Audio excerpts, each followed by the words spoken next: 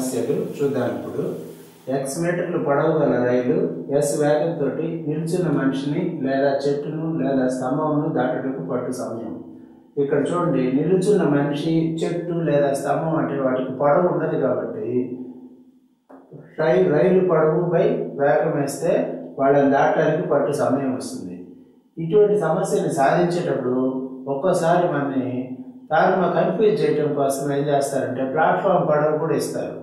Platform పొడవు ఇచ్చినా కానీ అటువంటి సందర్భంలో మనము ప్లాట్ఫామ్ పొడవును తీసుకోవాల్సిన అవసరం లేదు. రైలు పొడవుని వేగంతో కనుక భాగిస్తే మనకు వాళ్ళని దాటడానికి నిల్చున్న మనిషిని కానీ చెట్టుని కానీ స్తంభాన్ని కానీ దాటడానికి పట్టు సమయం వస్తుంది. తర్వాత x మీటర్లు పొడవు గల రైలు s వేగంతో y మీటర్లు పొడవు గల ప్లాట్ఫామ్ను లేదా బ్రిడ్జిని లేదా సొరంగాన్ని దాటుకు పట్టు సమయం అంటే ప్లాట్ఫామ్, బ్రిడ్జి, సొరంగం పొడవు y మీటర్లు ఇచ్చారు కాబట్టి రైలు పొడవు ప్లస్ బ్రిడ్జి పొడవు బై వేగము. దీంతో ఇలా కనుక చేస్తే వాళ్ళని దాటడానికి ఆ ప్లాట్ఫామ్ లేదా బ్రిడ్జి లేదా సొరంగాన్ని దాటడానికి పట్టేటువంటి సమయం వస్తుంది. x మీటర్లు పొడవు గల రైలు s1 వేగంతోను y మీటర్లు పొడవు గల మరొక రైలు s2 వేగంతోను సమాంతరంగా ప్రయాణించినప్పుడు, సమాంతరంగా అంటే ఏంటి అంటే రెండు ట్రాక్ల మీద ఒకేసారి ప్రయాణించినప్పుడు, సమాంతరంగా అంటే ప్యారలల్ గా అనేటువంటి మీనింగ్ లో వాడకూడదు. ఎట్ ఏ టైం ఒకేసారి ప్రయాణం మొదలు పెట్టినప్పుడు అని రెండు ట్రాక్ల మీద. ఇప్పుడు ఇది ఒక పట్టాలు ఉన్నాయి, రైల్వే ట్రాక్, ఇది ఒక రైల్వే ట్రాక్ ఉంది. ఇక్కడి నుంచి రైలు ఒకేసారి బయలుదేరినప్పుడు అని సమాంతరంగా అంటే మొదటి ట్రాక్ మీద రెండో ట్రాక్ మీద కూడా రైలు ఒకేసారి బయలుదేరినప్పుడు అని.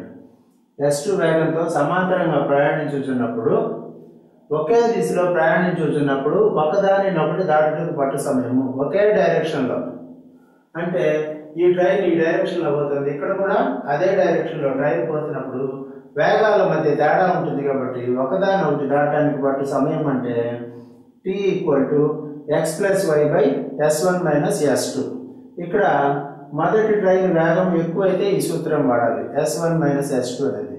ఒకవేళ రెండో ట్రైన్ వేగం ఎక్కువైంది అనుకోండి, s2 ఎక్కువ ఉంది, s1 తక్కువ ఉంది, అప్పుడు s2 - s1 సూత్రం వాడాలి. పైన రెండు ట్రైన్ల పొడవులు మాత్రం కూడతాం, x + y కూడతాం. రెండింటికి లవంలో మాత్రం మారుతుంది కానీ హారంలో మారుతుంది. ఒకవేళ ఆ రైళ్లు వ్యతిరేక దిశలో ప్రయాణిస్తున్నా అంటే ఇక్కడ ఈ బొమ్మ చూడండి, ఈ ట్రైన్ ఏమో ఇలా వెళ్తుంది, ఈ ట్రైన్ ఏమో ఇలా వెళ్తుంది. వ్యతిరేక దిశలో ప్రయాణం చేస్తున్నప్పుడు ఒకదానొకటి దాటుటకు పట్టు సమయము = రెండు ట్రైన్ల పొడవుల మొత్తం x + y / రెండు ట్రైన్ల వేగాల మొత్తము s1 + s2. ఈ సూత్రాన్ని వాడితే వ్యతిరేక దిశలో ప్రయాణిస్తున్నప్పుడు ఒకదానొకటి దాటుకు పట్టు సమయము వస్తుంది. అన్నిటికన్నా ముఖ్యమైన గమనిక ఏంటంటే ప్రతి సమస్యలో కూడా రైలు వేగాన్ని km/h ఇస్తారు. ప్రతి సమస్యలో కూడా రైలు వేగాన్ని km/h ఇస్తారు. కానీ దాన్ని మనము m/s లో మార్చుకొని సమస్యను సాధించాలి. అలాగే కనుకేస్తే తప్పు ఆన్సర్ వస్తుంది. ఎందుకంటే బ్రిడ్జి పొడవు కానీ, ప్లాట్ఫామ్ పొడవు కానీ, ట్రైన్ పొడవు కానీ మనకు మీటర్లలో ఇస్తారు కాబట్టి వీటిని కూడా మీటర్లోకి మార్చుకొని సమస్యల్ని సాధించాలి.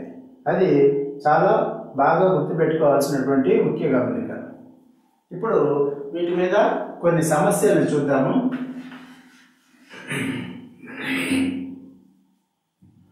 ఇక్కడ మొదటి సమస్య చూడండి, 150 మీటర్లు పొడవు గల రైలు 90 km/h వేగంతో ఒక చెట్టును దాటుటకు పట్టు సమయం ఎంత? బాగా గమనించండి. ఇప్పుడు చెప్పిన గమనిక ఇక్కడ ఉపయోగపడాలి.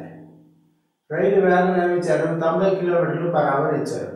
దీన్ని మనం మీటర్లు/s లోకి మార్చుకొని సమస్యను సాధించాలి. ట్రైన్ పొడవేమో మీటర్లో ఇచ్చారు, వేగం ఏమో కిలోమీటర్స్లో ఇచ్చారు కాబట్టి మార్చుకోవాలన్నమాట.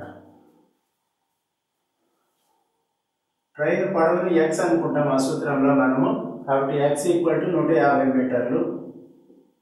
తర్వాత వేగాన్ని s అన్నాము, s = 90 km/h.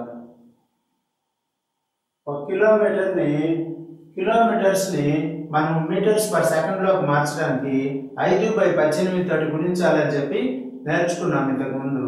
కాబట్టి 90 × 5/18 వేస్తే 18 5 90, 5 5 25 మీటర్లు పర్ సెకండ్ వస్తుంది. ఇప్పుడు టైం కావాలి అంటే ఇందాక మొదటి దానిలో ఇక్కడ ఈ సూత్రం వేస్తున్నాం. కాలం సమయం కావాలంటే రైలు పొడవు బై వేగం x/s అని. x/s 150/25, 25 ఒకట్లు 25 ఆరులు, 6 సెకండ్లు టైం పడుతుంది దాటడానికి, చెట్టును దాటడానికి ట్రైన్. తర్వాత రెండవ సమస్య చూస్తే 300 మీటర్ల పొడవు గల రైలు ఒక స్తంభమును 30 సెకండ్లలో దాటిన రైలు వేగము ఎంత అన్నారు. రైలు వేగము ఎంత? ఇప్పుడు మనం t = x/s కదా సూత్రం. దీని నుంచి s కావాలంటే ఏం చేయాలా? s ఇక్కడికి t ఇక్కడికి అడ్డగుణకారం చేస్తే వస్తుంది అనమాట. s = x/t వస్తుంది. చూడండి, దీన్ని అడ్డగుణకారం చేస్తే s × t = x వస్తుంది. s = x/t. కాబట్టి s = x/t. x అంటే రైలు పొడవు 300 మీటర్లు. కాలం t సెకండ్లలో ఇచ్చున్నారు కాబట్టి 30 సెకండ్లు. ఇవ్వకపోతే సెకండ్లో మార్చుకొని చేయాలి. 3 ఒకట్లు 3 10లు అంటే 10 మీటర్లు పర్ సెకండ్. ఏది రైలు వేగం. దాన్ని కిలోమీటర్లు పర్ అవర్లోకి మార్చి చెప్పాలి. ఎందుకంటే ట్రైన్ స్పీడ్ ఎప్పుడు కూడా కిలోమీటర్స్ పర్ అవర్స్లోనే ఉంటుంది కాబట్టి. దీన్ని కిలోమీటర్ పర్ అవర్స్లోకి మార్చాలి అంటే ఇక్కడ ఏం చేశాను చూడండి, కిలోమీటర్స్ పర్ అవర్స్లో ఇస్తే మీటర్స్ పర్ సెకండ్లోకి మార్చడానికి 5/18 తోటి గుణించాం. మరి మీటర్స్ పర్ సెకండ్లో ఇస్తే కిలోమీటర్స్ పర్ అవర్స్లోకి మార్చడానికి 18/5 దాని యొక్క రివర్స్ తోటి చేయాలి. 18/5 తోటి గుణించాలి. 5 2 10, 18 2 36 కిలోమీటర్లు పర్ అవర్. ఇది ట్రైన్ వేగము అవుతుంది. తర్వాత మూడవ సమస్య, 600 మీటర్ల పొడవు గల రైలు ఒక స్తంభమును 40 సెకండ్లలో దాటిన దాని వేగము ఎంత? ఈ సమస్య లాగానే ఇది కూడా. కాబట్టి s = x/t. x అంటే 600 మీటర్ల పొడవు గల రైలు, టైం 40 సెకండ్లు. 0 0 4 ఒకట్లు 4 15, 15 4 60 కాబట్టి 15 మీటర్లు పర్ సెకండ్ వస్తుంది వేగం. దీన్ని కిలోమీటర్స్ పర్ అవర్లోకి మార్చాలి అంటే 18/5 తోటి గుణించాలి. 5 ఒకట్లు 5 3, 18 3 54 కిలోమీటర్స్ పర్ అవర్. తర్వాత నాలుగో సమస్య, ఒక రైలు 54 కిలోమీటర్స్ పర్ అవర్ వేగంతో నిల్చున్న వ్యక్తిని 1 నిమిషంలో దాటిన రైలు పొడవు ఎంత? ఇప్పుడు ట్రైన్ వేగం ఇచ్చారు. ఎంత ఇచ్చారు? s 54 kilometres per hour.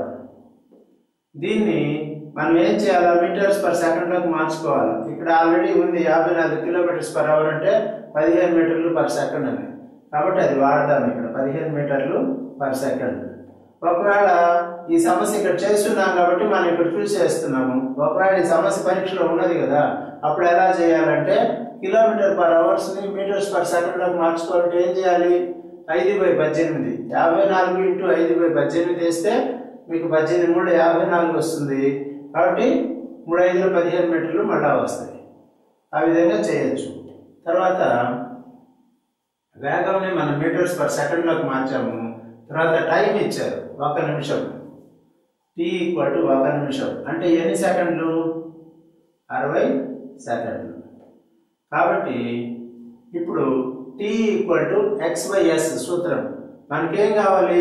రైలు పొడవు కావాలంటే x కావాలి. x కావాలంటే s × t. x = s × t. కాబట్టి s వచ్చి 15 మీటర్లు, టైం వచ్చి 60 సెకండ్లు. 15 6 90, ఇంకొక 0 ఉంది ఇక్కడ, 15 60 కాబట్టి 900 మీటర్ల పొడవు ఉంది రైలు పొడవు. తర్వాత ఐదో సమస్య, ఒక రైలు 90 కిలోమీటర్స్ పర్ అవర్ వేగంతో నిల్చున్న మనిషిని 1/4 నిమిషాలలో దాటిన రైలు పొడవు ఎంత? ఇక్కడ వేగము s 90 కిలోమీటర్లు పర్ అవర్ ఇచ్చారు. దీన్ని మీటర్స్ పర్ సెకండ్ లోకి మార్చుకోవాలి. మీటర్స్ పర్ సెకండ్ లోకి మార్చాలి అంటే కిలోమీటర్స్ పర్ అవర్ ని ఏం చేయాలి? 5/18 తోటి గుణించాలి. 18 5లు అంటే 25 మీటర్లు పర్ సెకండ్ వచ్చేసింది. తర్వాత టైము 1/4 నిమిషాలు అని ఇచ్చారు. ఇక్కడ సమయం 1/4 నిమిషాలు అంటే ఎన్ని సెకండ్లు? 1 నిమిషానికి 60 సెకండ్లు కాబట్టి 1/4 నిమిషాలు. నిమిషానికి బదులు 60 వేసాం. 4 15 15 ఒకట్లు 15 సెకండ్లు. ఇప్పుడు స్పీడ్ తెలుసు, ట్రైన్ వేగం తెలుసు, కాలం తెలుసు, సమయం తెలుసు మనకు. ఇక్కడ కూడా రైలు పొడవు కనుక్కోవాలి.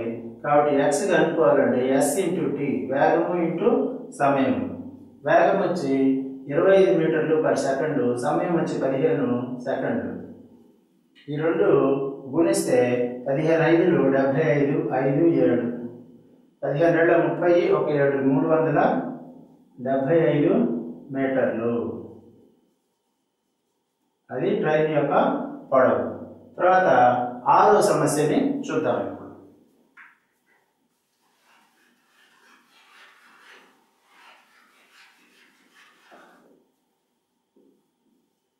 6వ సమస్యలో 300 మీటర్ల పొడవు గల రైలు 72 కిలోమీటర్ల/h వేగంతో 500 మీటర్ల పొడవు గల ప్లాట్ఫామ్ను దాటుటకు పట్టు సమయం ఎంత? ఈ రెండో సూత్రం వాడాలి. ఇప్పుడు రెండో సూత్రంలో టైం కావాలంటే ఏం చెప్పారు?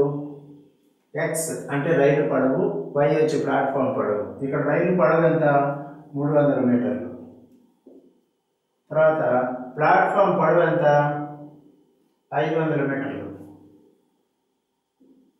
బై ఎస్ అంటే ట్రైన్ వేగం, కానీ ఇది కిలోమీటర్స్/h ఇచ్చారు, మనం మీటర్స్/సెకండ్ లో మార్చుకోవాలి. 72 కిలోమీటర్స్/h, దీన్ని మీటర్స్/సెకండ్ లోకి మార్చుకోవాలంటే 5/18 తోటి గుణించాలి. కాబట్టి ఇక్కడే వేస్తున్నాం. బాగా గమనించండి. 72 కిలోమీటర్స్/h ఇచ్చారు స్పీడు, దాన్ని కిలోమీటర్స్/h లోకి మార్చాలంటే 5/18 తోటి గుణించాలి. కాబట్టి ఇంటూ 5/18 వేసాం. ఇది ముందు వేసి చేయొచ్చు, కానీ ఇక్కడ ఎందుకు వేస్తానంటే వీలైనంత స్టెప్స్ తగ్గించుకొని మనం బిట్స్ కాబట్టి షార్ట్ కట్లో చేయాలి కాబట్టి అలా వేసాను అనమాట. ఇప్పుడు ఇక్కడైనా చేసుకొని చేయొచ్చు. 18 4 72, పైన 300 500 కలిస్తే 800 వస్తుంది. 5 4 20, 0 0 క్యాన్సిల్, 2 40 40. కాబట్టి 40 సెకండ్లు అనేది దీని యొక్క ఆన్సర్ అన్నమాట. ప్లాట్ఫామ్ని 500 మీటర్ల పొడవు గల ప్లాట్ఫామ్ని 300 మీటర్ల పొడవు గల రైలు దాటడానికి పట్టేటువంటి సమయము 40 సెకండ్లని దీని ఆన్సర్. దీని మీద ఇంకా కొన్ని సమస్యలు ఇప్పుడు చూద్దాం.